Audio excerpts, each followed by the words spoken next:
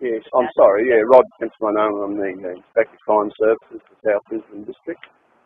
What can you tell us about the rape? A very violent rape occurred at the corner of Manning and Melbourne Street at West End on Friday evening. We think this occurred at about between 11 and 11:30.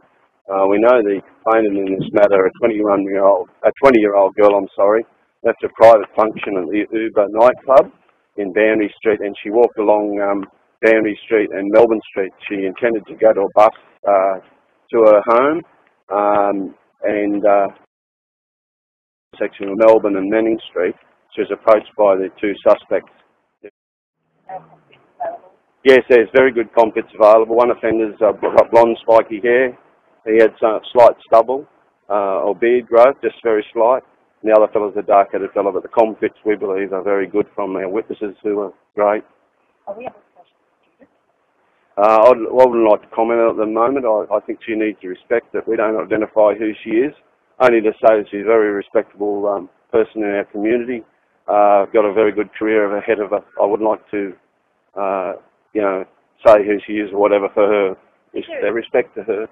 Is there a fear out there that this could strike again?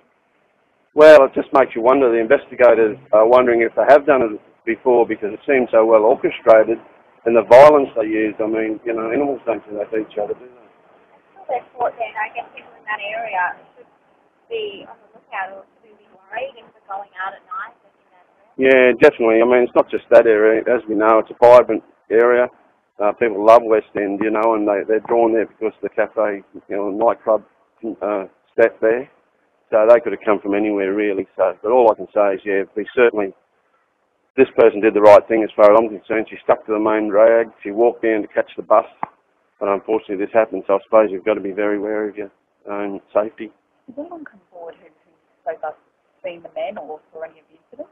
No, they haven't, and that's what we would like the media to assist us with. If people could come forward, if they saw these persons there acting strangely, from the comfit or the CCTV that we've got available, if anyone can help us, we'd love them to come forward.